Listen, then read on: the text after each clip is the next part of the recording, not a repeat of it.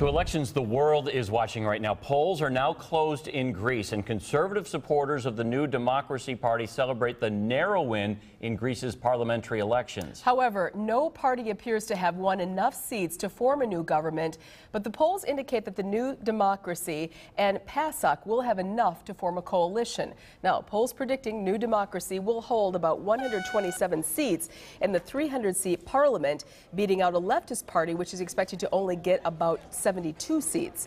The New Democracy's leaders spoke about the win. Today, the Greek people expressed their will to stay anchored with the euro, remain an integral part of the eurozone, honor the country's commitments, and foster growth.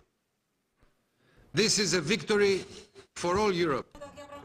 Greece has been dependent on rescue loans since 2010 after overspending and falsifying financial data. Spending cuts have left the country in the 5th year of a recession with a 22% unemployment rate. 5:29, time for news and weather together.